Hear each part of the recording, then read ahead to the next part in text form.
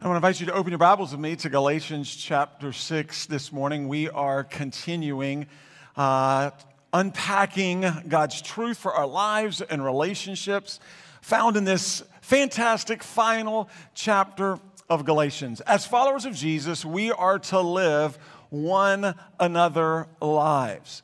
We are to look not only to our own interests, but also to the interests of others, especially the interests of our brothers and sisters in Christ Jesus. We get the joy and privilege to join God in His work in one another's lives. We get to bless and be blessed. We get to comfort and be comforted. We get to encourage and be encouraged. We get to forgive and be forgiven. We get to love and be loved. We get to serve and be served because we're family in Jesus. And this is what Paul has been sharing with us. Galatians chapter 6 and verse 1, Paul wrote these words, "Brothers and sisters, if someone is overtaken in any wrongdoing, you who are spiritual, restore such a person with a gentle spirit, watching out for yourselves so that you also won't be tempted." When a brother or sister in Christ is overtaken in sin, we who are spiritual, we who are walking by the Spirit in humble dependence upon the Lord, we are the ones who are to restore them. We're to go help pick them up spiritually so that they can get back into a proper position with God and with us. As we shared last Sunday, we restore one another righteously by the help of the Spirit of God living within us according to the truth of God's Word. When we see and are led by the Spirit that a brother or sister's life or their words or their actions are in opposition to the Word of God and disobedience to God, we are to restore them. We restore them righteously according to the truth of God's Word. We're to restore one another gently. A gentle spirit is the right spirit to go to a brother or sister who is caught in sin when we're going to restore them. Gentleness is the grace, love, and kindness of Christ in action through us into one another's lives. And then we'll restore one another humbly. As we go to restore our brother or sister in Christ who has been caught and overtaken in sin, we do so humbly. We keep watch over ourselves. We keep a close eye on ourselves so that we too don't get caught in the trap of sin.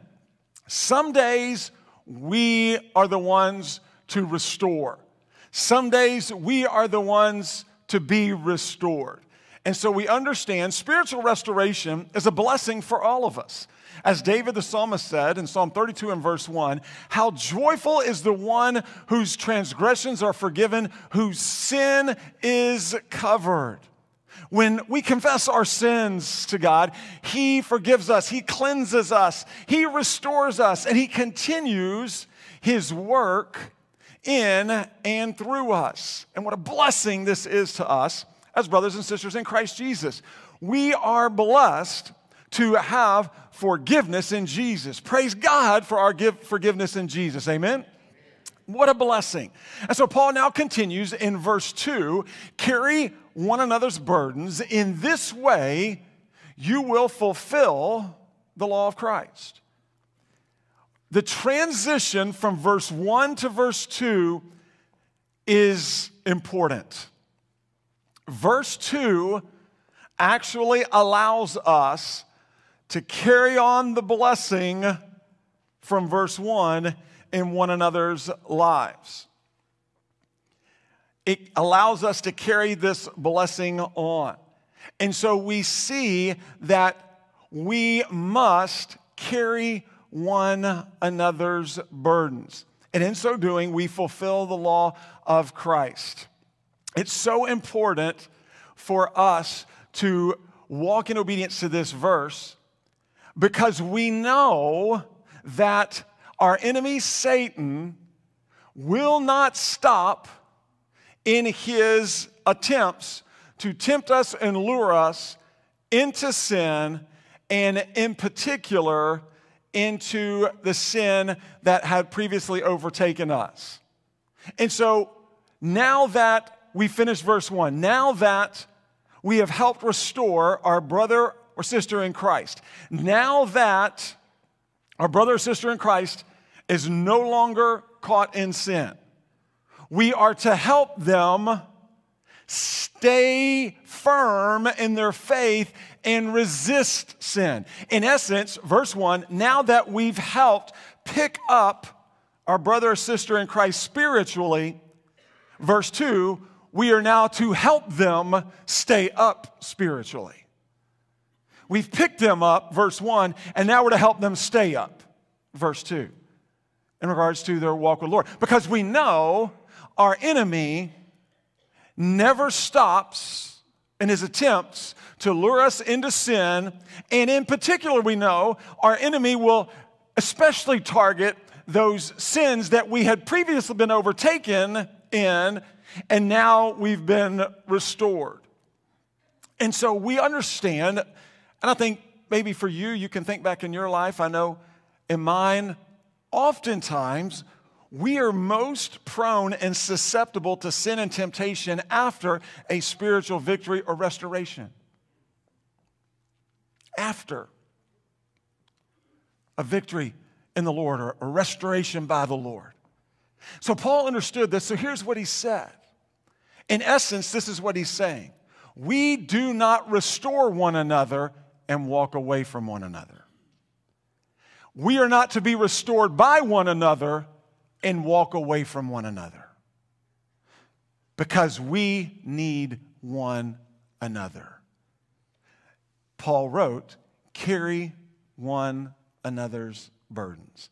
Carry means literally to bear, to pick up. It means to take on oneself, to take up, to pick up, to take on oneself. Carry in verse 2, like restore in verse 1, is a present active imperative. It's a command for us to obey every day, throughout the day, all day, by the power of the Spirit at work in us. It's not a suggestion for us to consider.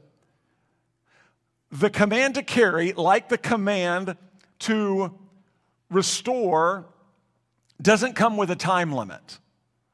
There's no time limit. So we know we are to restore one another day by day, as long as it's called today, by the power of the Holy Spirit at work in us, as we talk with, as we pray with and for our brothers and sisters in Christ, until they're restored. We also are to carry one another's burdens day by day, as long as it's called today, by the Spirit's power, as long as our brother or sister in Christ needs our help. And so we continue to carry.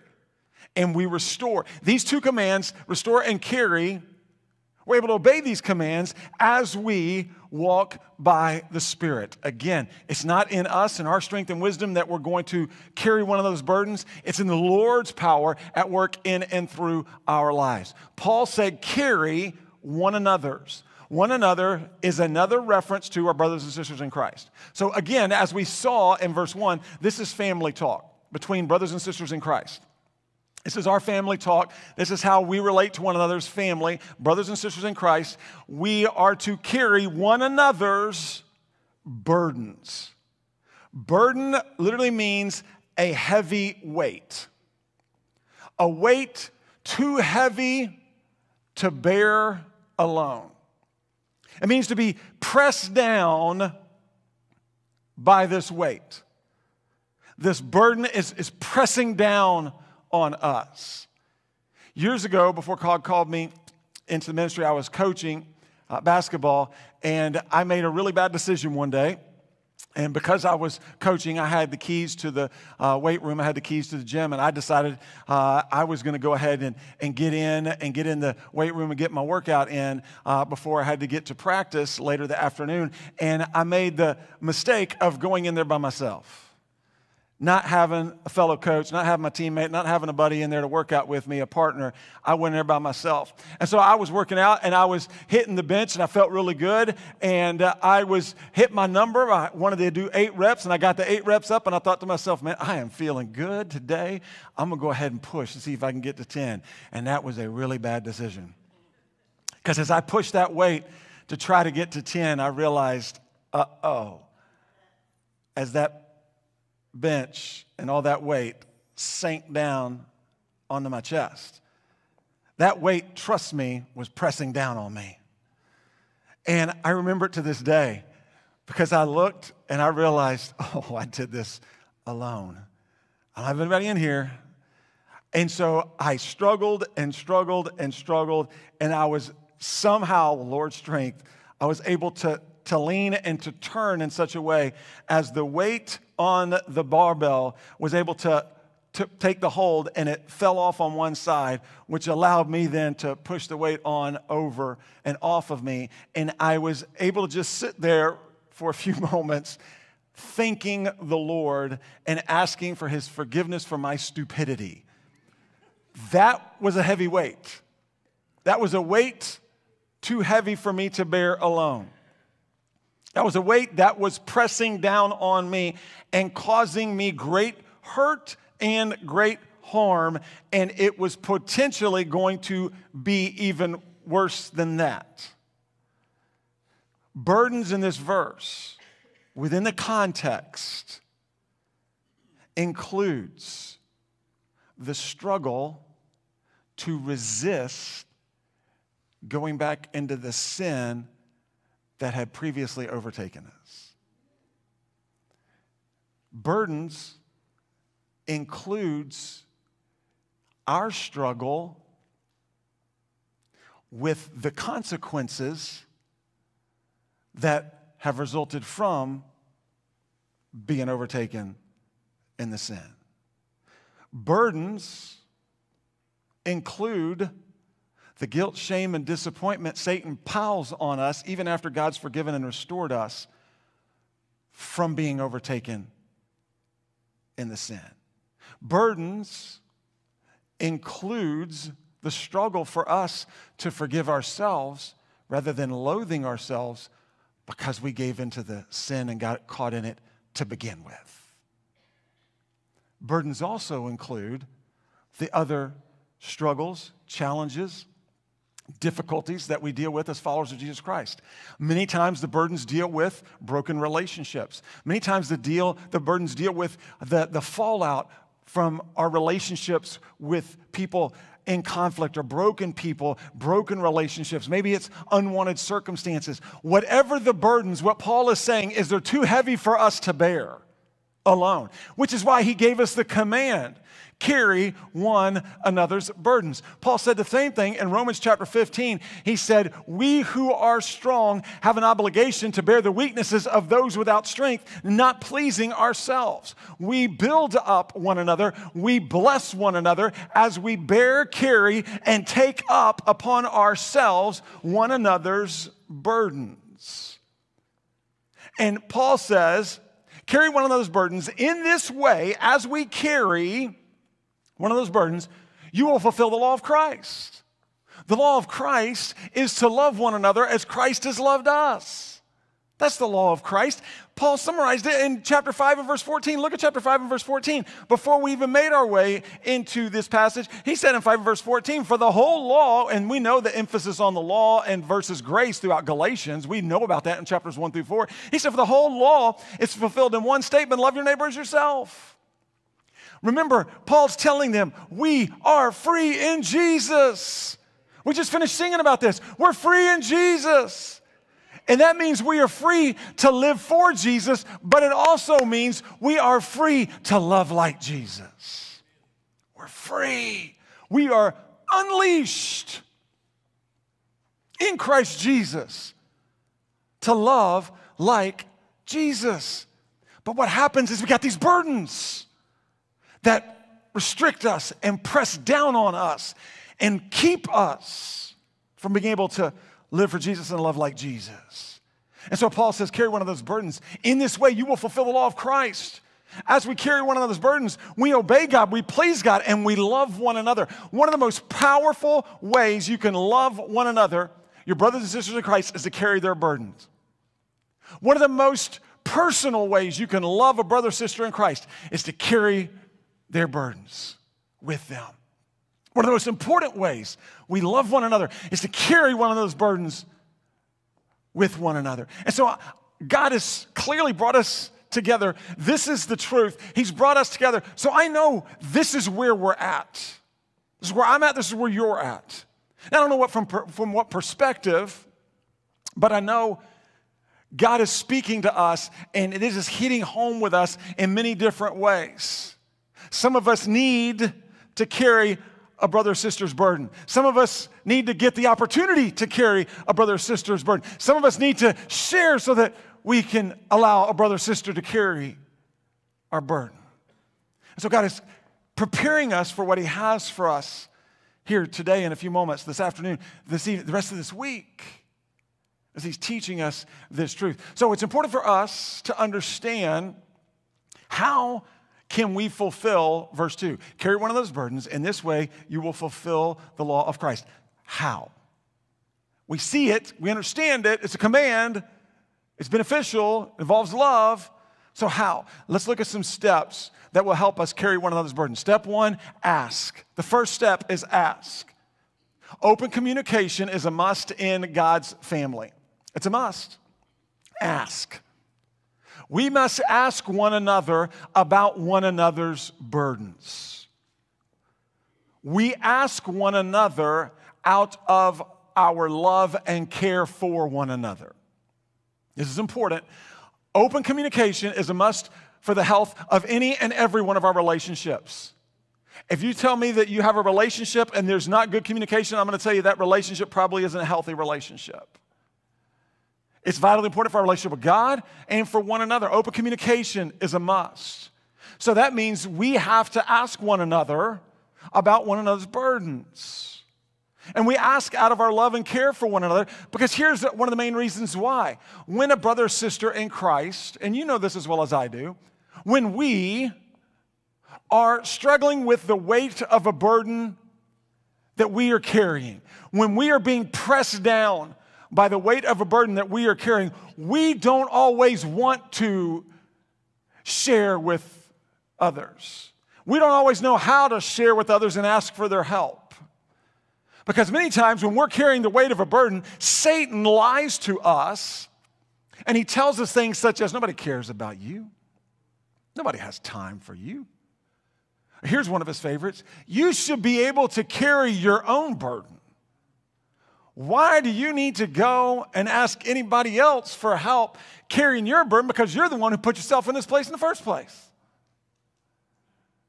They don't need to be concerned with your junk. They don't have time. Nor do they have any desire.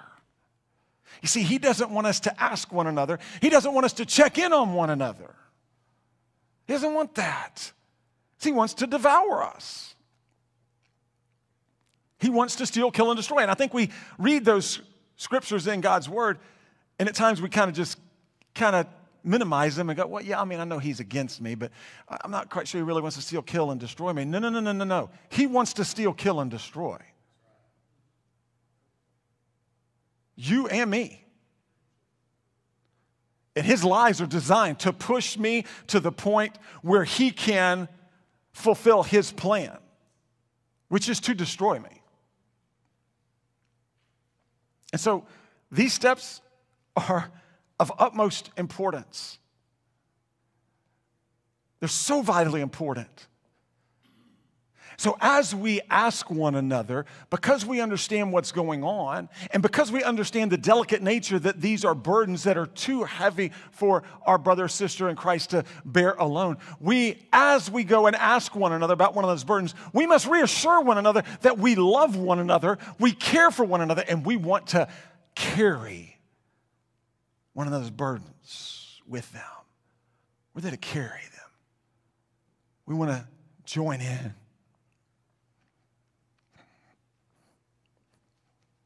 Oh, I want to get our hands and feet all in, man.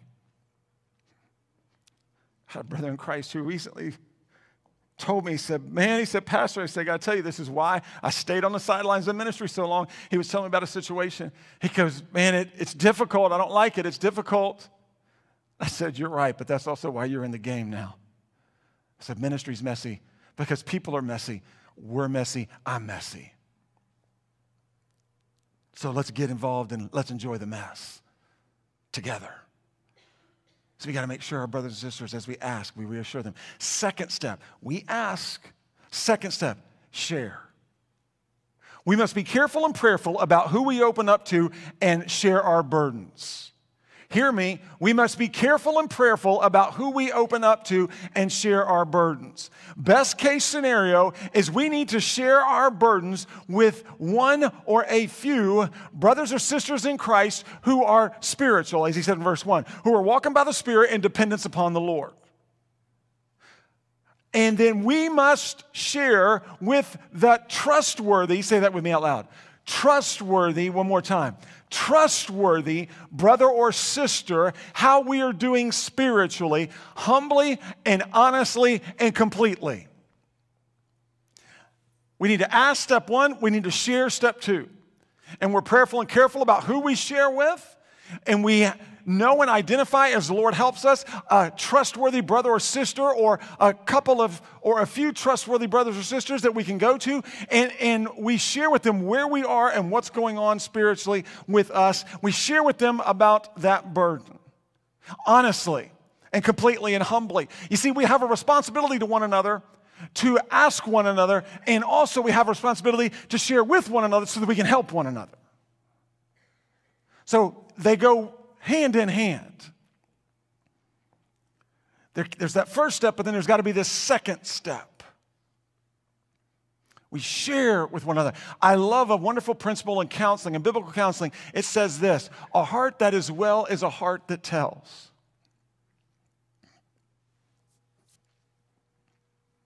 A heart that is well is a heart that tells. It is a sign of spiritual health, maturity, and strength to share with one another and to seek help from one another. It is a sign of strength to share with one another and to seek help from one another. Not sharing increases the weight of the burden we're already too weak to carry. Not sharing decreases the opportunity to receive help from a brother or sister.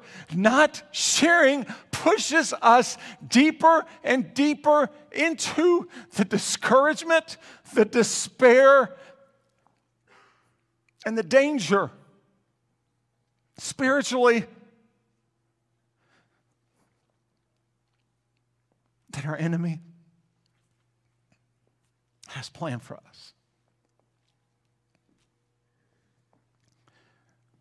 We ask and we share because we can't bear it alone. We can't. Remember, Satan wants isolation. Satan wants to isolate us from God, God's word, and one another because he doesn't want us to receive help from God, God's word, and one another. So he's constantly trying to isolate us. He's a liar, he's a loser, he's a coward, he's a bully. He isolates us by his lies to us because he wants to devour us. But listen, we have the Spirit of God living within us, we have the Word of God before us, and we got our brothers and sisters in Christ around us. And we must fill our minds with the Word so that we can understand and so that we can hear from our brothers and sisters in Christ and so that we can share with our brothers and sisters in Christ that we are victors in Christ Jesus, that we're overcomers in Christ Jesus, that we're more than conquerors in Christ Jesus, that the name of the Lord is a strong tower and the righteous can run to it and find safety, that the eyes of the Lord are on the righteous and his ears are open to their cries for help. If we ask, he will hear us and he will respond to us and he will tell us great and unsearchable things that we do not know, that we have the Lord and he is our strength and we can be strong in his vast strength, not ours. We know the scriptures. And in those times when Satan is trying to isolate us and when those burdens are too heavy for us to carry, we get isolated and we kind of go blank on those truths. Because we're fighting for everything we've got, but that burden is on us and it's got so heavy that we can't do anything. And we just continue in whatever it is that is causing the hurt and the harm. We must understand, Satan wants isolation. God wants connection. God wants connection. And we stay connected with God as we walk by the Spirit. We stay connected with God as we walk by the Spirit. That's how we connect with God. We walk by the Spirit, spending that time with Him. We stay connected with one another as we do life with one another as brothers and sisters in Christ Jesus. It's much easier to fulfill step 1 and step 2 when we're involved with one another as brothers and sisters in Christ. Much easier. When we're in those small groups, our life teams, and we're in our discipleship groups and our Bible studies. And even when we're in corporate worship. We have these friendships and relationships. And even when they're not deep friendships and relationships, we still have our brothers and sisters of Christ around us in corporate settings to where we can run and ask and share so that that burden can be lightened, that burden can be lifted. So the first step is ask. Second step is share. The third step is listen. Step 3 is listen. When a brother or sister in Christ shares their burden, our response is of utmost importance. Please understand how important the response is. Notice, Paul did not say, criticize one another's burdens. As if to say, they shouldn't be dealing with this burden. You shouldn't be dealing with this burden. I can't believe this is a burden for you. You shouldn't be dealing with this burden. He didn't say criticize one of those burdens. He didn't, secondly, say gossip about one another's burdens. That means when a brother or sister in Christ shares with you the deep burden that they are struggling with, you then go out and you share it with others without their consent. We all know about gossip. It's a sin. It's out of place in God's family. It's the attempt to make self look more while making others look less. Unfortunately, at times, and I rejoice and praise God that doesn't happen here in our church family, but unfortunately it happens within the family of God. I pray it doesn't happen here.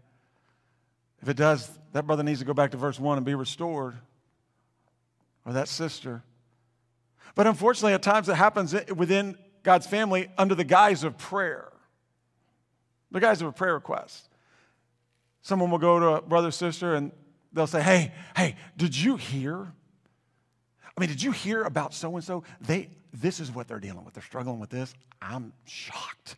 I can't believe they would do this. I heard this and I heard that. And they said this and they said that. And then this person over here came and told me about this and that. And they're dealing with that. And I think it's really bothering them. And I don't know, man, maybe they may end up having to make some serious decisions here in the future. Oh, yeah, no, by the way, if you have time, pray for them. That's not a prayer request. That's not a prayer request. That's not carrying one of those burdens. Listen, the common rule of thumb, you know as well as I do, is if someone will talk about someone else like that to you, that someone will talk about you to someone else in the same way. So when that happens, beware. Go to verse 1 and seek to restore them because they're out of line. Their actions and their words are out of line. See verse 1 and then go to verse 2. But we know that Paul also didn't say ignore one another's burdens, as if it's not our responsibility to carry them. He didn't say make fun of one another's burdens. Like, I can't believe you are dealing with this. When they come and share a burden with you, he said, don't make fun of the burden. Our response shouldn't be, man, I am shocked. I can't believe, wow, you're really dealing with that? Woo, I would never have guessed that for you. That's not a good response. He said, don't minimize. He didn't say minimize their burdens. He didn't say minimize one of those burdens. What that means is when we act as if it doesn't even rise to the level of a burden, and really we don't have time to carry that. We got other things to do. We don't have time to carry that burden for you because it's really not, it's not something that I believe I need to really carry for you. Notice Paul also didn't say run from one another's burdens, which then leaves our brother or sister to deal with the weight of the burden on their own and to struggle on their own. These responses that we've just listed add to one another's burdens. And unfortunately, there are times and there are examples of brothers and sisters in Christ who choose not to share with other brothers or sisters in Christ because they've been hurt by a brother or sister in Christ in the past. And so now the enemy has used that hurt from another brother or sister in the past in his plan to isolate them from help in the present and future. And the hurt is real and the pain is real, but it's to be dealt with in a real, Christ-like, authentic, biblical way. And so as our brother or sister in Christ shares their burden with us, we need to listen carefully so that we can understand the weight and the struggle of the burden that they are wrestling with on a day-by-day basis. As our brother or sister in Christ share their burden with us, we need to listen intently with the confidence in knowing that as we listen and seek to understand what's going on with them, we know the Holy Spirit of God who dwells within us will give us the sensitivity, the strength, and the wisdom to respond His way, which leads us to step 4, and step 4 is carry. We ask, we share, we listen, and then step 4 is we carry. As a brother or sister in Christ shares their burden with us, we listen and we carry, we bear it, we take it up, we pick it up and put it on ourselves in the Lord's strength for the Lord's glory, and we bear it and carry it with them.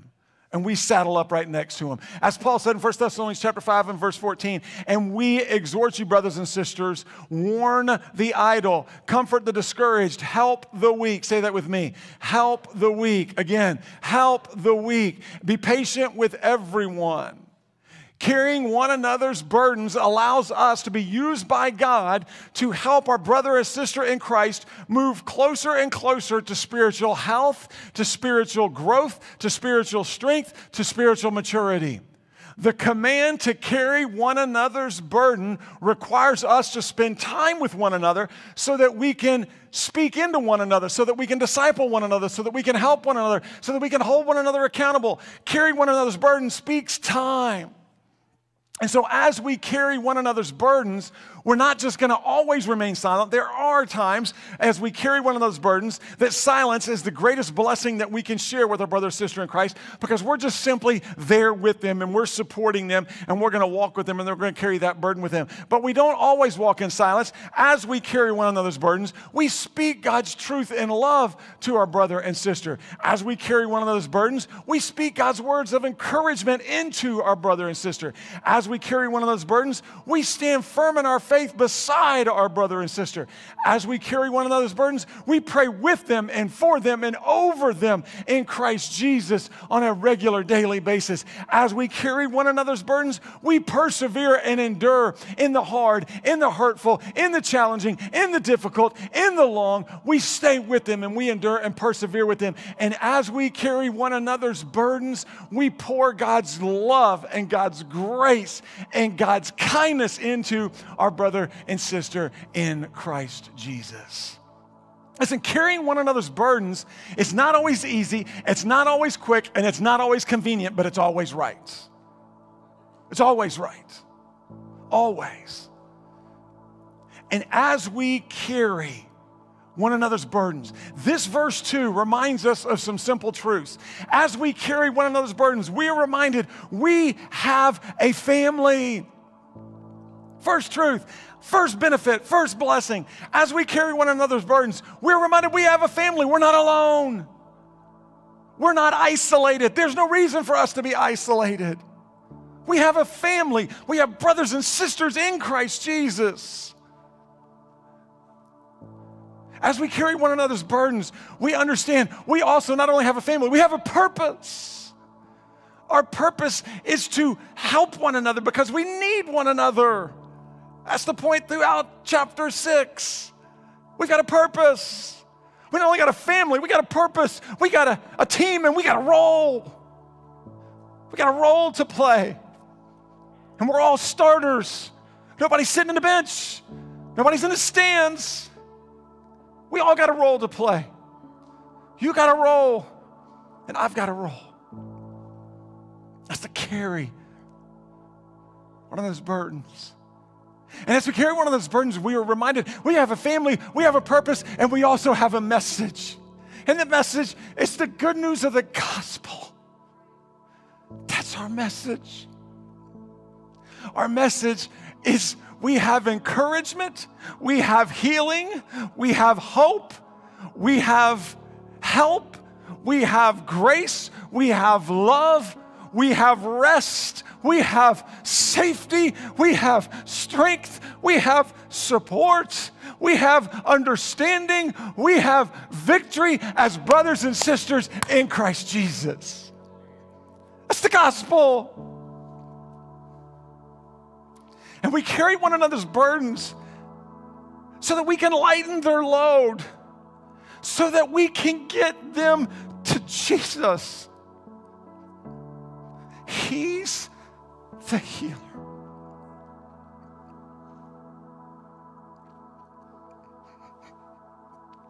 We're the help. We're the help. He's the healer. We're the help. He's the hope. He's the hope. And so we carry, we bear, we take up one of those burdens, and we walk right beside him, get our brother or sister in Christ, and we start. As long as it takes, until that burden is completely lightened or lifted by the Lord. And then we continue walking, looking for others that we might be able to come alongside. This is exactly what we read about in Hebrews chapter 12. Therefore, since we are surrounded by such a great cloud of witnesses, let us throw off everything that hinders and the sin that so easily entangles. And let us run with perseverance and endurance the race marked out for us. Let us fix our eyes on Jesus Christ, the author and perfecter of our faith, who for the joy set before him endured the cross, scorning its shame, and sat down at the right hand of the throne of God. Consider him who endured such opposition from sinful men, here it is, so that you will not grow weary and lose heart. As we think about how Jesus alleviated our burden of sin by his death, burial, and resurrection, we will not grow weary and we will not lose heart when it comes to carrying the burdens of our brothers and sisters in Christ, because we are family in Jesus, and that's what we do. Let me ask you to bow in prayer.